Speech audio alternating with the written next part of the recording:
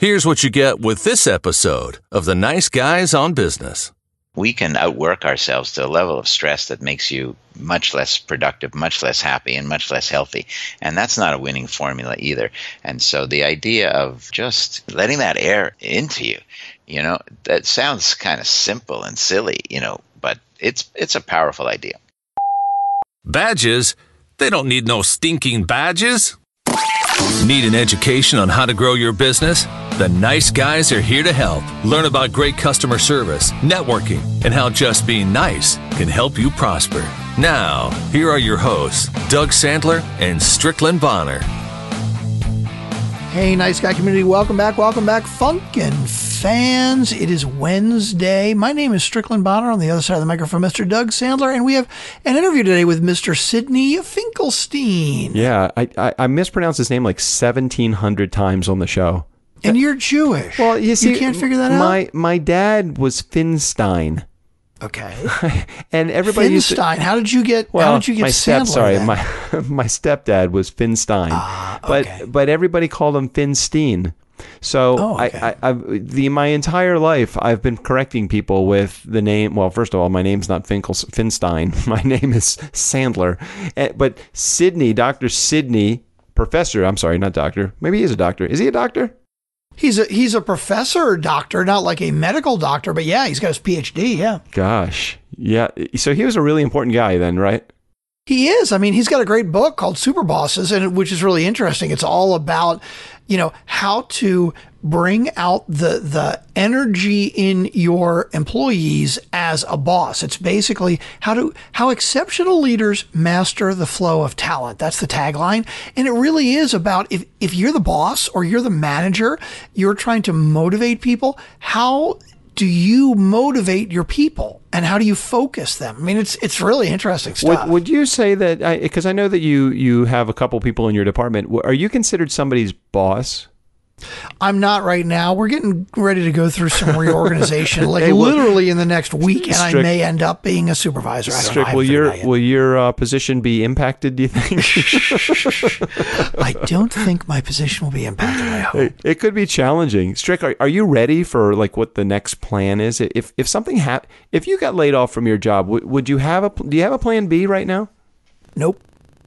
That would be probably like a TurnKey Podcast is plan B, I'm guessing. Yeah, we really need to step up the game. Speaking of which, can I just make a couple of really quick announcements, some housekeeping stuff, and then we'll get to Syd Finkelstein's interview.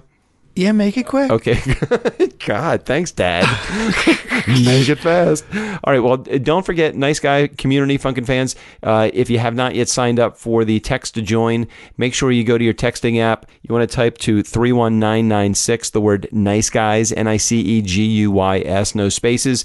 We are giving away one T-shirt a week, and that will put you on our little mailing list. Just answer the question that is asked to you when you data text back. But again, 31996, text the word Nice Guys, and you will be joining our Nice Guy community. Also, if you have not had a chance to please recommend us, take a moment. You can go back as many episodes as you want. We know that over 90% or close to 90% of you listen on Overcast, which is a very cool app that brings you the Nice Guys on Business podcast, along with the C-Suite Radio Network and the Greatness Podcast Network. Also, make sure you go there and just hit the little gold star and recommend our episode. Okay, so we did the little housekeeping things. It was very simple. Strick, I like the new streamlined version. We have no commercials this week. What? No commercials. No commercials? Well, yeah, okay. No commercials the whole week. We're giving our Funkin' fans a break. So any of you who start the episode and then hit skip, you missed the good stuff. Yeah, you missed it already. You can go back. There was no commercial. But since you're here already, patreon.com/nice guys. If you want to join our Slack group or any of those fun things, we have reward levels that start at $1. Again, patreon.com/nice guys. That's all with the commercials. We're giving it to you commercial free. No, is that not actually commercial free? It is kind of commercial free though, is it? Did you mention the texting where they can win a T-shirt? Where were you? I just did that. I couldn't remember if you did that. That was literally 60 seconds ago that I did that. Syd Finkelstein talks about being a super boss and a couple of the things that are in the Superboss playbook. Yeah. All right. Oh, you were researching. The two that I love. Okay. Oh, I'm excused because I was researching. Yeah. I'll give you a hall pass for doing research on Sydney. Okay. A couple of the ones that I like. There are 8 highlighted ones in the Superboss playbook of things that you want to do when you're recruiting. Yeah. The two that I really like. Number 1, recruit for intelligence, creativity, and adaptability, right? So it's a little bit obvious. Like you want to recruit intelligent people, but also creativity and adaptability. But the other one I like is adapt the role of organization to fit the talent, right? Like how many companies have a role? You have a position, right? And you hire somebody for that position, but you realize there's certain aspects of the position that maybe they're not so good at, right? Yeah. And other things that they have a real talent for, but are not necessarily part of their responsibility.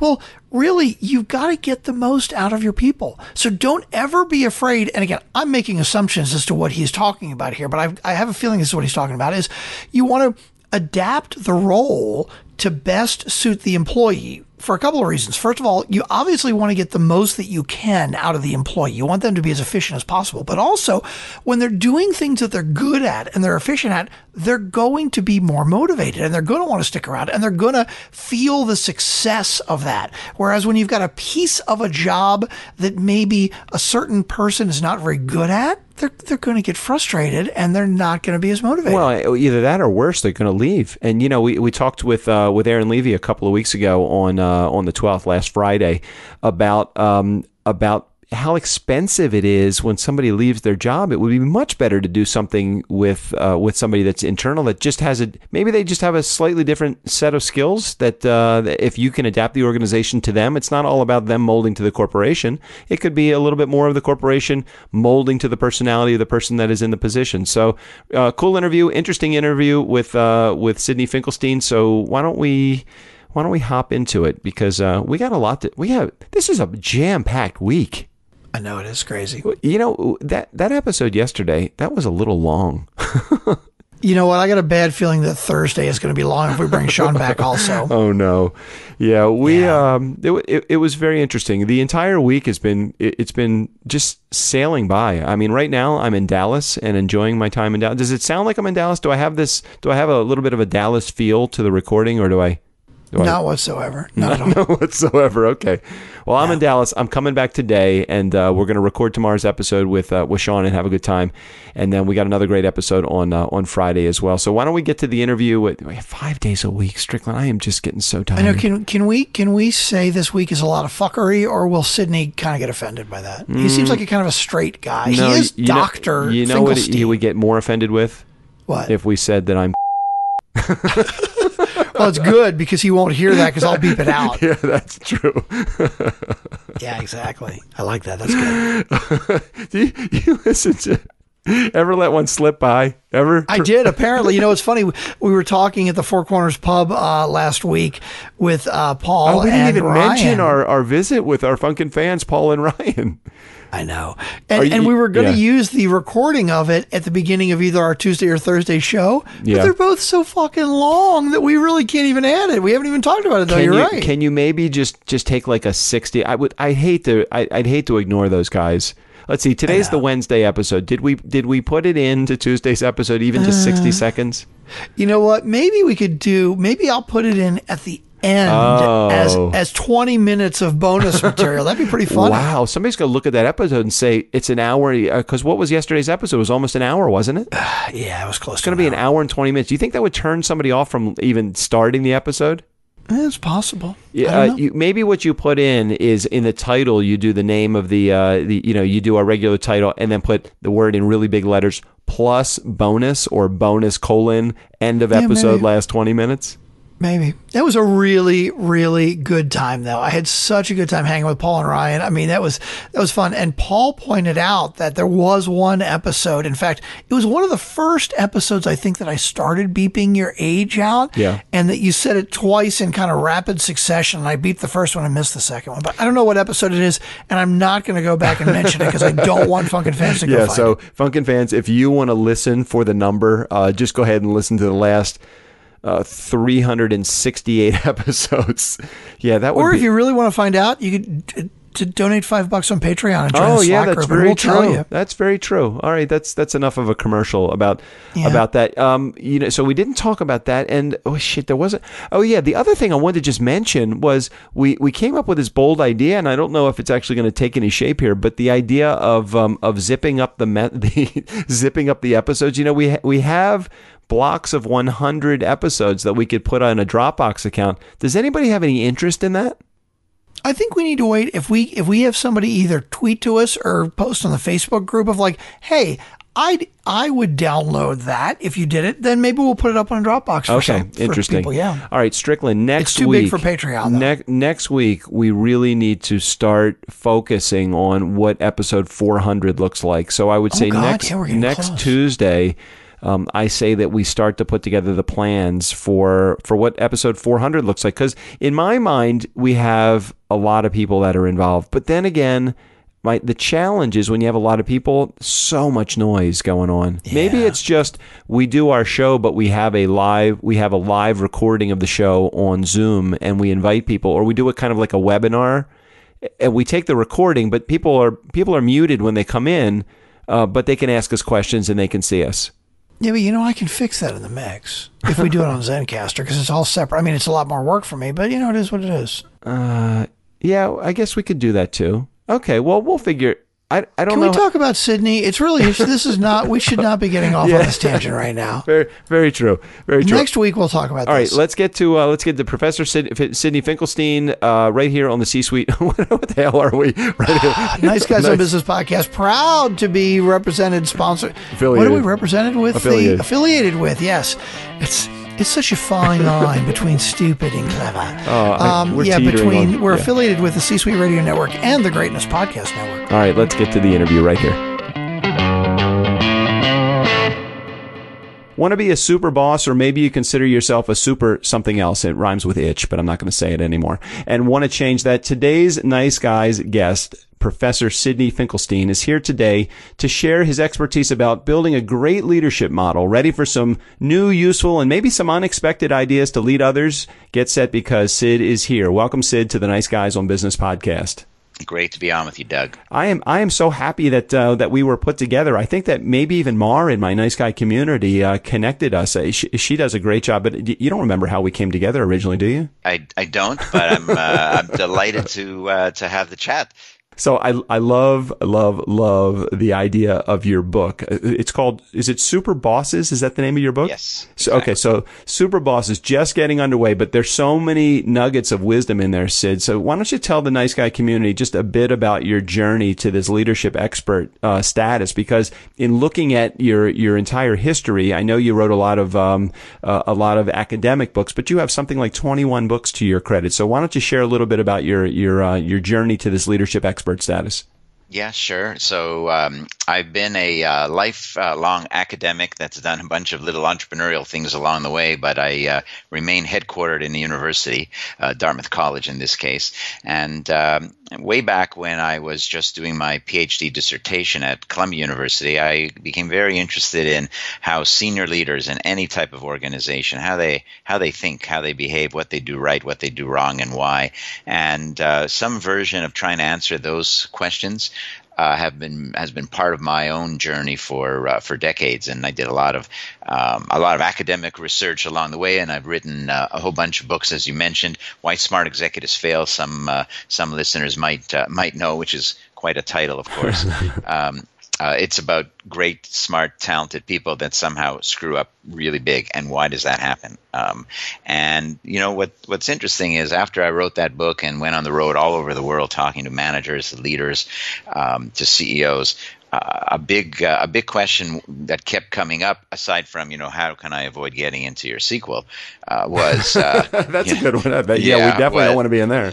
They really wanted to understand what's the best immunity, what's the best thing we can possibly do, and to avoid falling into these traps. And while of course I spent a lot of time in that book trying to answer that question, there was something I hadn't fully maybe appreciated, and that was the way I put it is this way. The real differentiator for any organization, whether it is a tiny startup, whether it's an established small firm, or whether it's a giant company, is the ability to generate and regenerate talent on a continuous basis. And even if it's a one-man or a one-woman show, that regeneration of talent means always learning something new. As soon as you get into a bigger organization with 5, 10, 100, 1,000, 10,000 people, you have to keep bringing in new talent, new ideas. That's really, it's almost like our brains, you have to keep learning new things. We lose our brain cells as we get older. We have to keep trying and extending and taking ourselves out of our comfort zone, and all those things help us grow, and that became really the key element in what differentiates successful organizations, successful companies from unsuccessful. And once I realized that, I set out trying to find people that were really good at generating and regenerating talent on this continuous basis. And it turned out I met and talked to lots of entrepreneurs, some of whom became billionaires because they were so successful. Ralph Lauren, for example, is a good example. Lorne Michaels in the music, from Saturday Night Live. Sure. People that know the foodie industry, Alice Waters, who has a restaurant called Chef Panis in Oakland, and is really the godmother of farm to table, local sourcing of food. And I started talking to these people and learning from these people. And in the end, what I came up with is really what are the key drivers, what are the key differentiators from a leadership point of view that accounts for the ability to survive and thrive and succeed into the long term versus those that can't do that. And that's the essence of what Superboss is all about. Yeah, so help, again, just bring it down to a practical sense so that we can see in working form what exactly is a Superboss. You titled the book that way, and it is such an attractor to my brain. I'm thinking, wow, how do you get to be a Superboss? Are you born a Superboss? Can you become a Superboss? Is it something that we're taught? What is a Superboss? So first of all, a Superboss is someone that actually helps other people get better while also making a ton of money or a ton of success, depending on what your business is all about, or if you're a nonprofit for that matter. So these are people that in a way they're leaders that create other leaders. They're people that see the potential in others sometimes before they see it themselves. And when you do that as a leader, not only are you helping these other people advance their own careers and get better, but you're also surrounding yourself with better talent. And I think it's not a particularly complicated idea to say the better the people around you, the better your team, the better your advisors, the stronger you're going to be, the more successful you're going to be. So that's what a Superboss is. How do you do it? How do you get there? It turns out everything I learned, everything I discovered about Superbosses is completely learnable. It's not that you have to be born this way. It's that you can learn. You can learn how to be someone who finds talent. So for example, one of the first things that Superbosses do is they find what I call unusual talent. They're not looking for people that everyone else is looking for. They're looking for people that have something extra. What does that mean? It means people that are very smart, people that are flexible, people that are ultra competitive, people that are creative. And that combination is what they kept looking for. And as another example of just on this idea of how do you find great people to be on your team and to hire as you're growing your business, they also go after people that others have not, by going after, I call it untapped talent pools.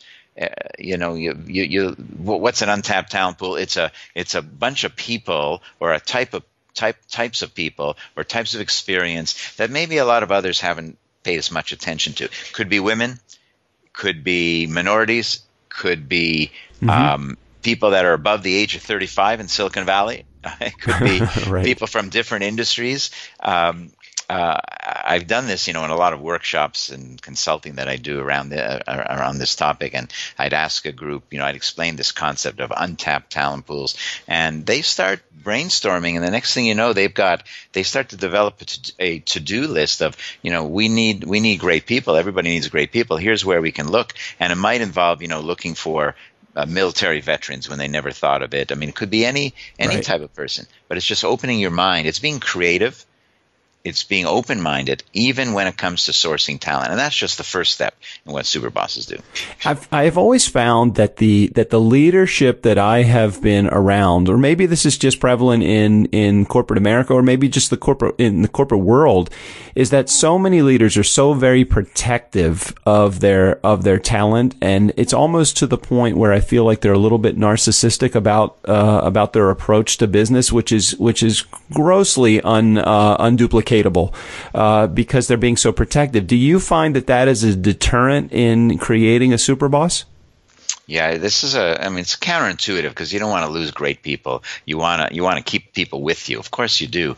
But the best people want to keep growing, right? They want to go to the next stage. They want a bigger job, a bigger opportunity. They might even want your job, right? And you're not going anywhere. So, as soon as you realize that, and by the way, add in the millennial mindset, where there are not too many people waiting to stick around for 25 years to get their gold watch, or even their Apple gold watch. I don't think is going to do it. Right.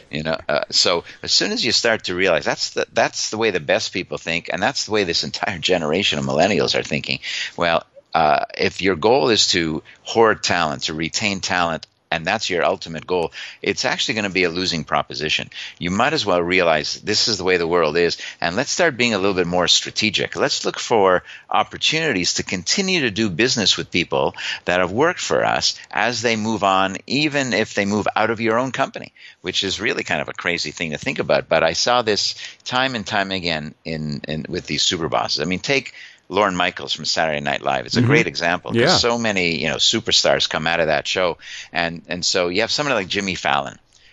Jimmy Fallon was not going to stay in SNL. He was getting offers for movies, for TV, for all kinds of things. Well, it turns out that Lorne Michaels is the one that helped him get the job as the host of The Tonight Show, and who became the executive producer of The Tonight Show? None other than Lorne Michaels. And so Jimmy Fallon is benefiting. His career is accelerating. He's no longer working directly for you. But Lorne Michaels is getting the financial and the reputational benefit of being the executive producer of the show.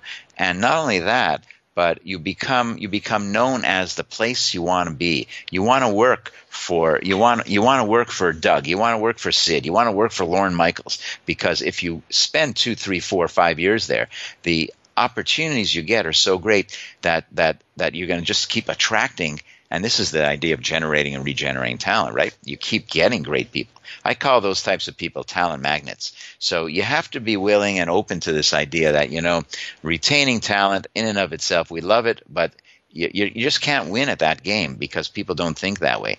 Therefore, you got to be strategic. You got to think about how can you continue to earn a return on investment on that talent, if you will, even after they've left. Well, it's almost like train them well enough so that they know everything that you do and that could take your job, but treat them well enough so that they never want to leave you. Or if they do leave you, they remember you fondly, and they, like in the case of Fallon and Lorne Michaels, collect that person and bring them along with you on the ride. Yeah, and remember, just recently, Jimmy Fallon was back as the guest host of SNL just in the last couple of months, and that's what happens. Some of these people come back, continue to do business, they continue to, and they create business opportunities. It's a really logical thing, and let's not forget the loyalty element.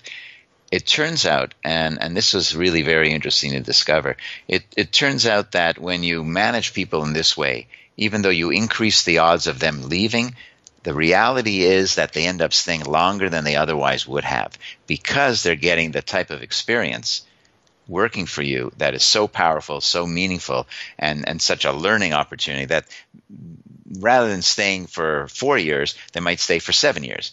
But they're not going to stay forever, because these people are ready to change the world, and they need to go out and do that on their own. It's a great leadership model, and Superbosses definitely is a great story to follow that model as well. So our Nice Guy community is now just getting to know you, Syd. Syd's a professor in Nice Guy community, so you're aware. Syd is a professor at the Tuck School of Business at Dartmouth College. Syd, has the face of leadership changed over the years that you've been teaching future leaders? Have you seen what has been going on, and are you noticing a trend any differently?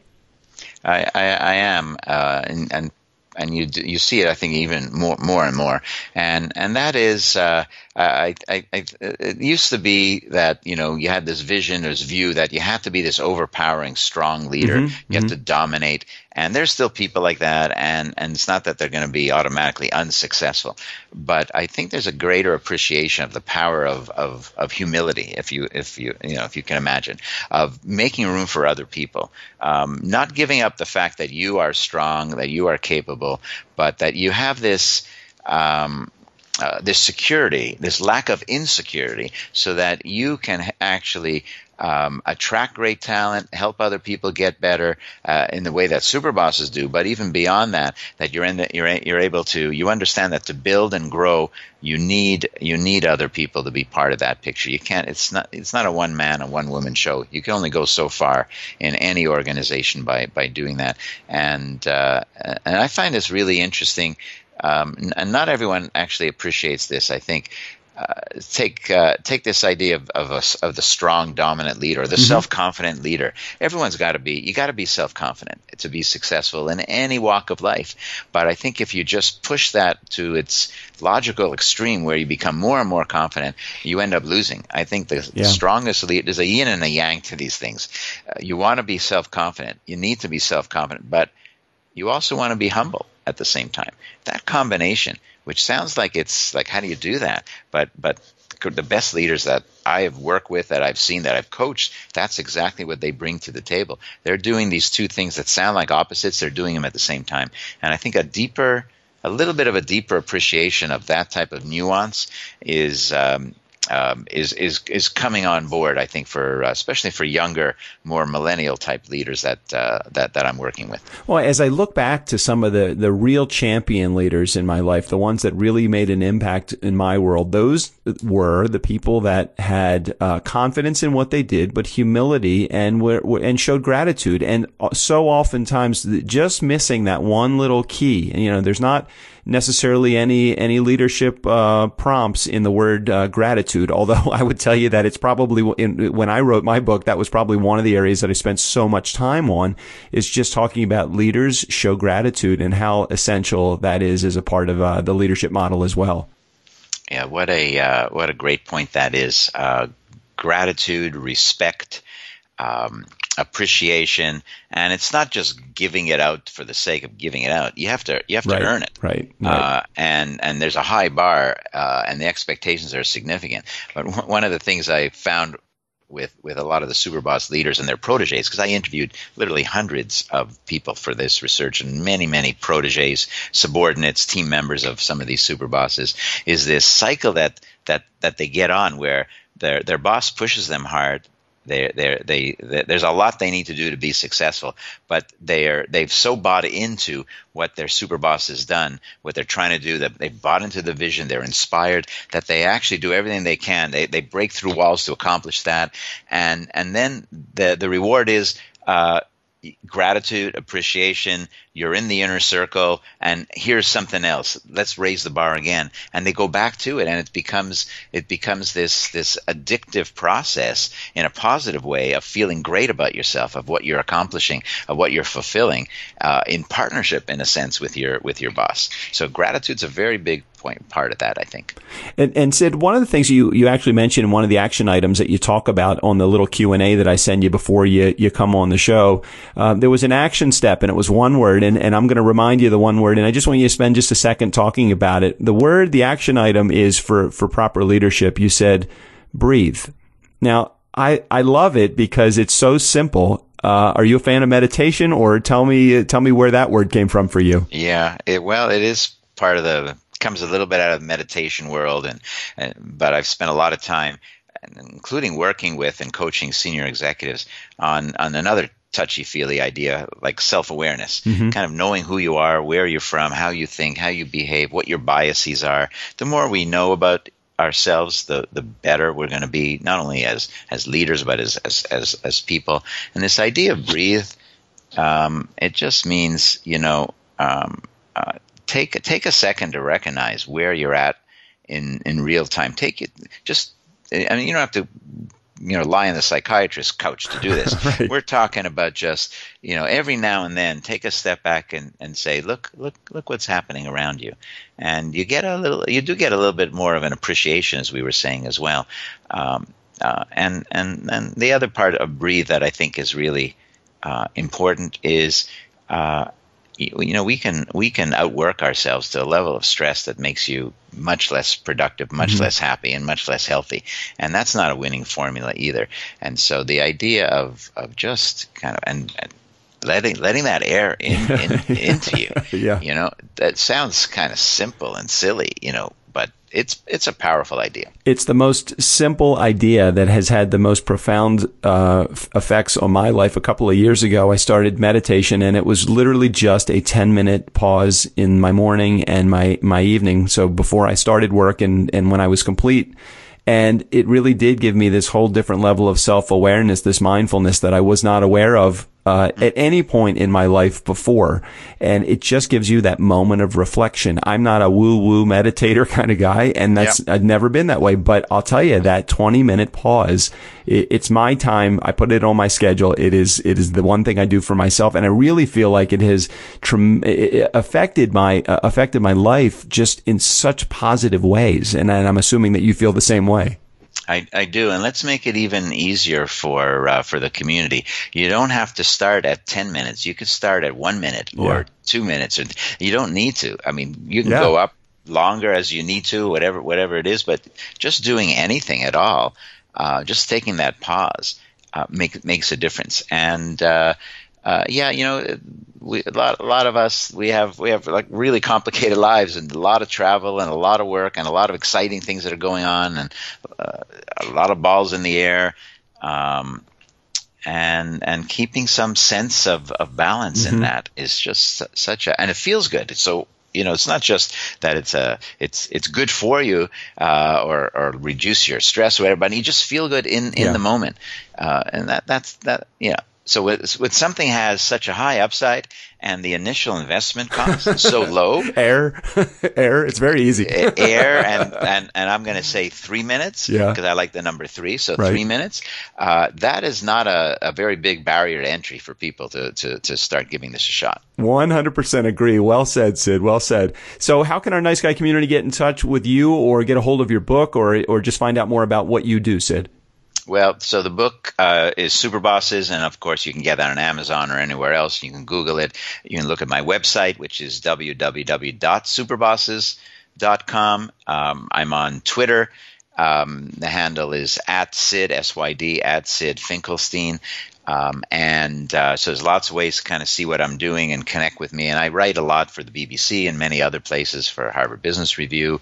So if you go on the website and look at the media, you see some of the latest media. So you can see some videos of me talking about Superbosses. So you can get more than enough Syd. So you have too much Syd if you really want. Oh, I love it. So our Nice Guy community, you know that you're going to want to get more of Syd. We'll make sure we put all of the information in the show notes, how to get to his website, how to get to his book. And I'm sure Strick will also put down every way that you can reach Syd, maybe even including his cell phone number. We never know what Strick's going to put in the show notes. Hopefully you haven't provided that to us, Syd, right? No? I hope not. Oh, my God. So you have time for just a couple of personal questions, and then we'll wrap up? Let's go. All right, excellent. Do you have your phone anywhere near you, Syd? My phone is in front of me, Okay, yes. Excellent. Do you have an iPhone or something inferior? Superior iPhone, the latest. The latest, even the latest. What do you have? The 7 then? You have the Yes, it's the 7. All right, go to your texting app, Syd. Tell me the last text message you either sent or received. Okay, let's go see that. Okay. You want me to tell you this? Yeah, if you can, that'd be fine. Okay, I will. I hope I'll be all right doing this. So I'm my sure daughter is in Paris right now working. Mm-hmm. And she sent me a text, I guess it was today. So it's she's already had her lunch 6 hours ahead. And she said, just had dim sum lunch with Francis so-and-so, and he said hi. Francis happens to be one of my former students that and my oh my God! How'd that happen? That's what happens when you take your cell phone out. Francis is calling. Why'd you mention my name? That's funny. And go to your photo app. Tell me the last thing you took a picture of. Okay. Sorry, Syd. Don't mean to put you on the. We want to know how somebody that is a professor at the Tuck School of Business at Dartmouth College actually handles their phone. So these are very telling features. Okay. So the last photo I took was last night. We had a little dinner party at our house, and one of my students who's from China taught us how to make dumplings from scratch. And so the photo is of her at with my wife at the stove, putting the dumplings into the hot water. Nice. Dim sum, dumplings. It sounds like you're a foodie. Yeah, there's definitely a theme for sure. And last question, Syd, if you were going to get an invitation in the mail to attend a party, and you saw, normally they put like the dress code on the invitation, what would be your favorite dress code to receive on that invitation? Shorts and sandals. Okay, good. Casual guy, huh? Right, a party on the beach. I think that would be good. I love it. Syd, thank you so much for your answers. Thank you so much for your contributions to the leadership role, and thank you for creating Superboss. I'm looking forward to digging in a little bit further. I just got into the pretty much the beginning of the book, but I'm looking forward to hitting it hard and seeing how I can become a Superboss. So thanks for your contribution. Thank you, Doug. I really enjoyed it. Nice Guy community, never underestimate the power of nice. Again, special thanks to Syd Finkelstein for being on the show today, Professor Syd Finkelstein. And Steve O'Brien, take us out of here. The nice guys want to hear from you. Call 4242 DJ Doug and ask any questions you like. Well, except about the cloud. Nobody understands the cloud. Don't bring up Santa Claus either. Doug's still a believer.